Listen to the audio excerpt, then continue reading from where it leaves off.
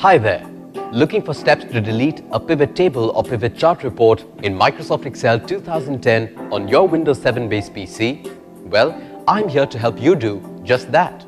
At iYogi, we try to help computer users get answers to their tech queries. You should know that by deleting the associated pivot table report for a pivot chart report creates a standard chart that you can no longer change.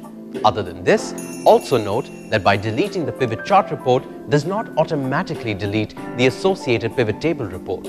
So, here's how you can delete a pivot table or pivot chart report in Microsoft Excel on your PC. Follow me.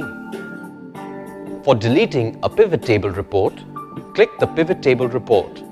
Click on the Options tab in the Actions group. Click Select and then click Entire Pivot Table. Press Delete.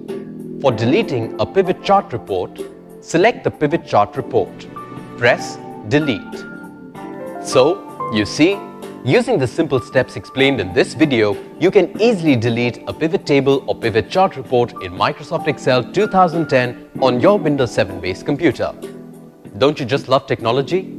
At iYogi, we're always here to help you get more out of your PC, along with its related software and programs. If you have questions on antivirus, security, protection, or on how to work your other devices with your PC, such as syncing your printer, MP3 player, camera or router, etc., just give us a call. We'd be delighted to help. Go ahead, have fun with your PC. Good karma.